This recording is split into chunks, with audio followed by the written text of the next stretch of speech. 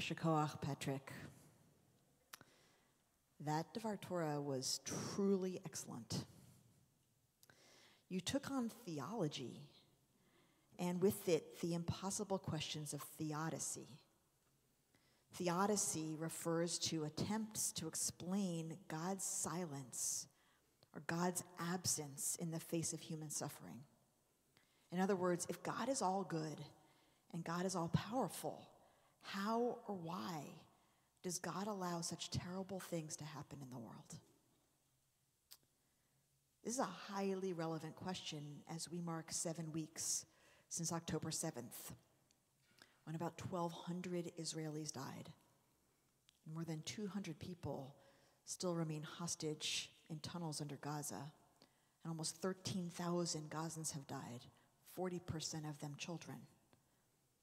And today, as 25 hostages have been released, or possibly by the time I'm speaking, please God, more have, and people are receiving medical care and soon will be returning to their families and their homes. Today, as caravans of aid trucks are making their way into Gaza, we're still left with questions. Why did some live and others die? Why are some hostages on their way home and others not? Why are some families rejoicing and others waiting in agony? These questions are hanging in the background of every news report that we refresh and refresh and refresh on our phones. And if we try to reconcile it with with any kind of logic about God, it's nearly impossible. As you described, Patrick, people try to solve this problem, the problem of God's presence or absence, in many ways. First, the theology you first spoke of, which is most featured in the Torah, is that God turns away from us or hides God's face when we turn away from God, when we turn away from God's teachings. In other words, bad things that happen are punishments or curses in response to our bad behavior. In the face of true tragedy, however, this theodicy is inappropriate and even abhorrent. While our actions do have consequences built into them, and collectively we bring untold misery onto ourselves through violence and hatred and greed and corruption and power imbalances and all forms of injustice, we are witness now and always to countless innocent people who suffer terrible fates that are unrelated to their deeds. Identifying honestly the seeds we planted that contribute to the tragedies we experience is valuable and necessary work. It is part of Teshuvah, after all, our Jewish process of repentance that is featured in the High Holy Days. But blaming the victim is not valuable. It is simply cruel. And there is a fine line between the two. Some posit that the reason that God allows evil to fester in the world is that God is all-powerful but not all good. According to this theology, God's oneness contains everything, including both good and bad. Our Yotzer Or prayer this morning actually has an adaptation that was corrected from this theology, that was changed from this theology, but the original verse in the prophet Isaiah 45:7 says, Yotzer Or uvarei choshech, oseh shalom uvarei ra, ani Adonai oseh kol ele. I form light and create darkness. I make peace and create evil. I am Adonai, I do all of these things. While intellectually we might conceive that the creator of all would be the creator of all, how do we trust or pray to or turn our hearts toward a God that isn't on the side of good, that's indifferent to or neutral to or responsible for both good and evil? And while this idea does appear in Isaiah, it is not the predominant idea of God in Torah or in rabbinic writings or in Judaism, which instead is a God invested in justice and peace and compassion and caring for all life. So then some ask, well, what if God is all good, but God is not all powerful? In this approach, God is the force in the universe pulling us toward justice and peace, but God's power is limited.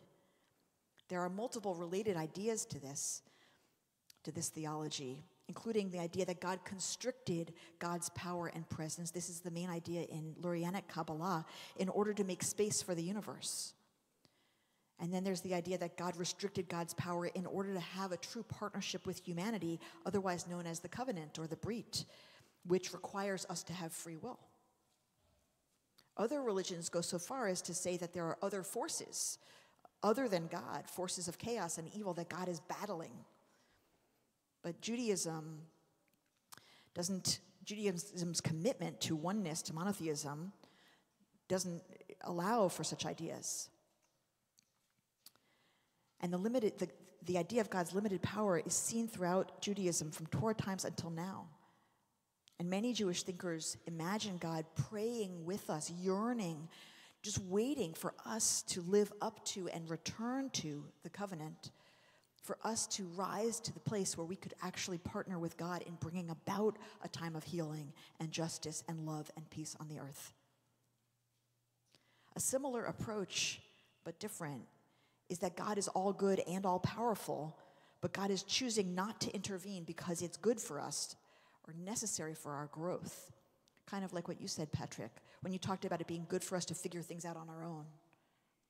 In this theology, God didn't just restrict God's power at the time of creation or at the time of forming the covenant with us, but God is making an ongoing choice to refrain from intervening in the world because it's good or necessary for human development. Sometimes you'll hear people say, God only gives you what you can handle. There are kind of a lot of cliches like this.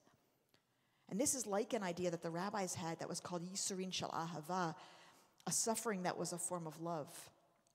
However, the Talmud shows that the rabbis who came up with this idea also were deeply troubled by it, and in some cases, they rejected it. While we can and do grow from suffering, it's offensive to imagine God teaching us through evil like the Holocaust or like the last 7 weeks or like many other smaller, more personal nightmares. That would be a cruel God. That would be a God utterly lacking in compassion.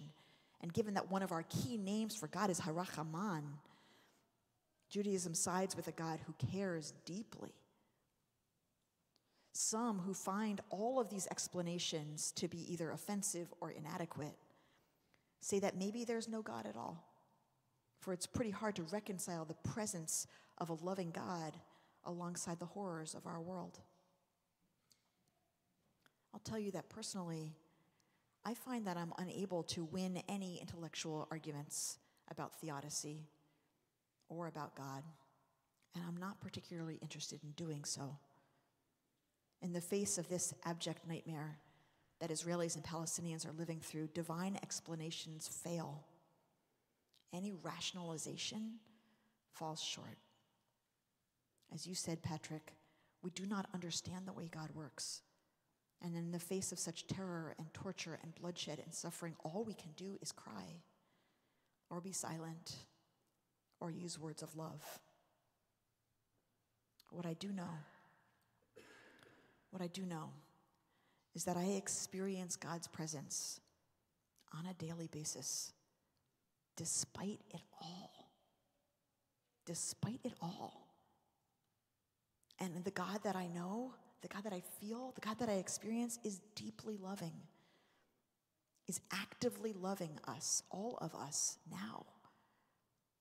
I cannot explain it. I cannot explain how it all fits together. I know it doesn't add up. But that's what's true, as far as I can see. You said something so perfect, Patrick. You said, even if it seems like God is absent or that God can't help us directly, believing in God anyway is a way of believing in something bigger than ourselves.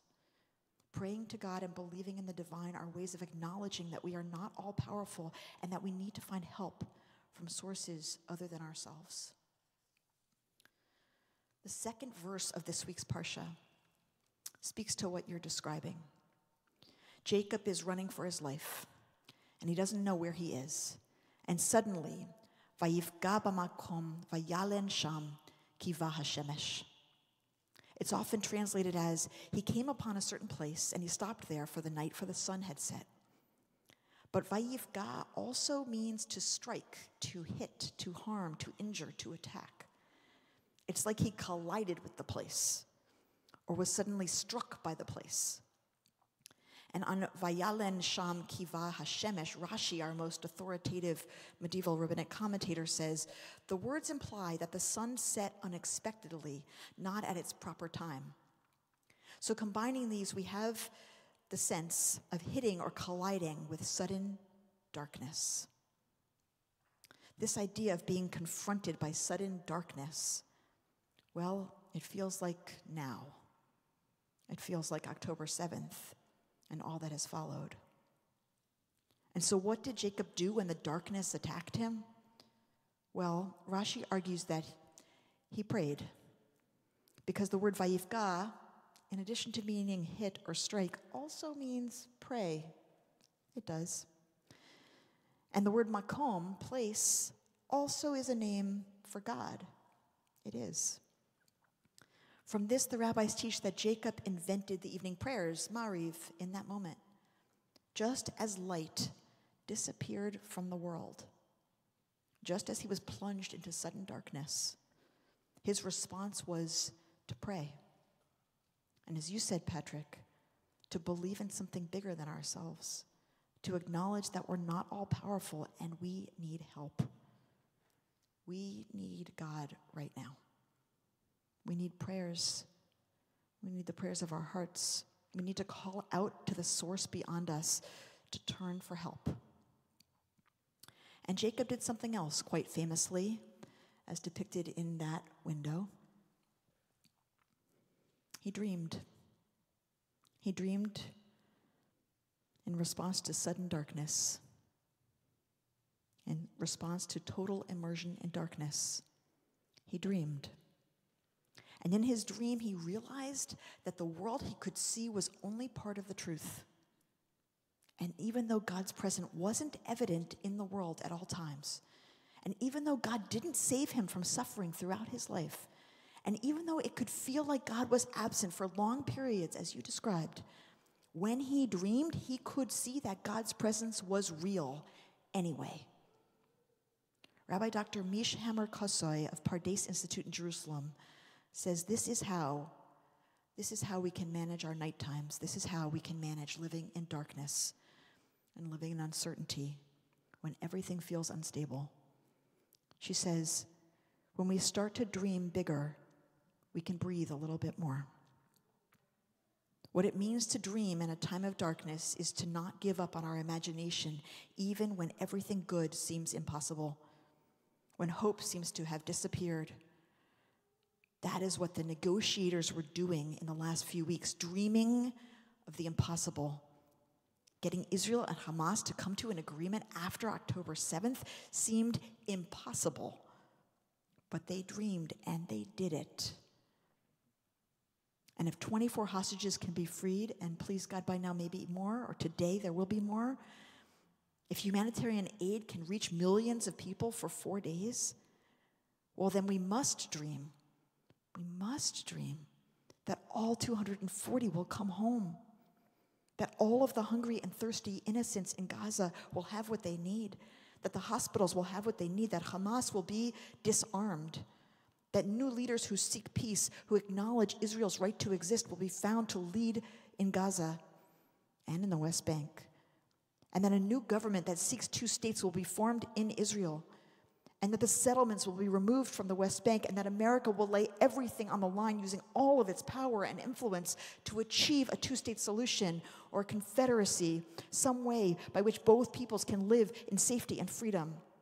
That this moment we can dream will be the nadir, the lowest point, and 2 peoples will rise out of this moment toward true coexistence and ultimately a commitment to safety and freedom and peace.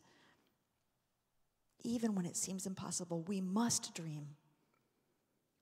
Rabbi Jonathan Sachs says of this parsha, dream dreams, never be afraid to let your imagination soar. Dreaming is often thought of as impractical.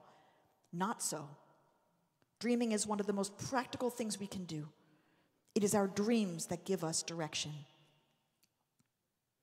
On this Shabbat of Thanksgiving weekend, we know that gratitude is interwoven with both prayer and dreaming. Immense gratitude for every hostage who is home Deep, full, soaring gratitude for the negotiators, for the peacemakers, for the people who staff the NGOs, the relief agencies. Overwhelming gratitude for those who've been working for shared society and coexistence and peace for generations. For the healers, for the trauma counselors, for all those who are seeking to help both sides. All those seeking a future for both peoples, seeking a way forward that honors human dignity and human safety. Gratitude.